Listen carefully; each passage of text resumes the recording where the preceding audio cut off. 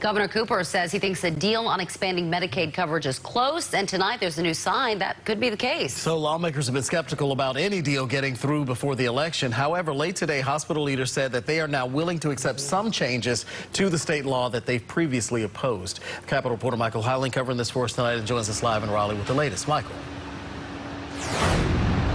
Yeah, some of the key issues in this are still unresolved, but just about an hour ago, a group representing the state's hospitals told us they submitted a new proposal to leaders here in General Assembly, saying they are willing to address one of the key sticking points in all of this.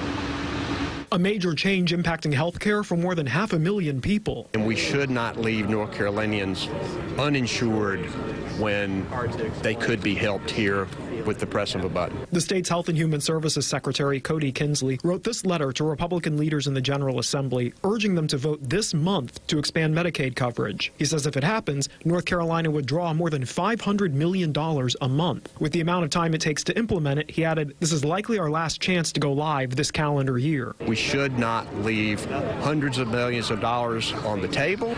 While the legislature is in session next week, lawmakers are not planning votes and say little has changed since leaving Raleigh earlier this summer. I don't know that we're any closer than we were already. You know, the Senate voted for Medicaid expansion. We've put it out there what needs to be in there to make this happen. Republicans in the Senate want other reforms, including to laws dealing with hospital competition. Late Friday, the North Carolina Healthcare Association submitted a new proposal to lawmakers about that, now saying they're willing to back some changes they've previously opposed. It's not clear yet if leaders in the General Assembly agree with that plan. With the election looming, lawmakers on both sides doubt a vote on Medicaid expansion is imminent.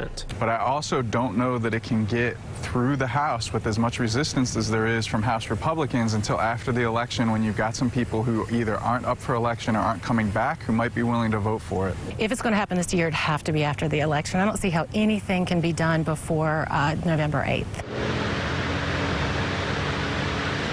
And Republicans in the House and Senate told us late today they are still reviewing this proposal from the Healthcare Association, but a spokesperson for House Speaker Tim Moore called it, quote, an important step forward. Live in Raleigh, Michael Hyland, CBS 17 News. All right, Michael, thank you.